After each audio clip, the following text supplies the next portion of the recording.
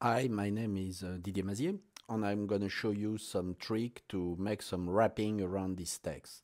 Into InDesign, you can wrap around the shape, the general shape, the rectangular shape, but you cannot wrap around this text. The solution is to make InDesign work together with Illustrator. You can take this text and drag and drop it to Illustrator.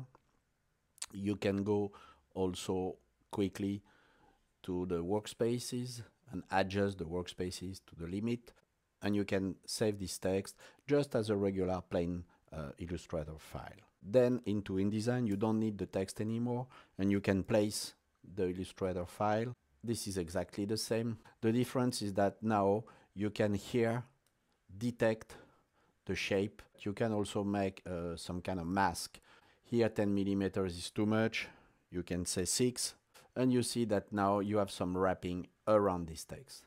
And the good part is that if you change something here, any color, once you make your changing about text and color, you can save this file, and then into InDesign on this panel you can here update, and the changes are there.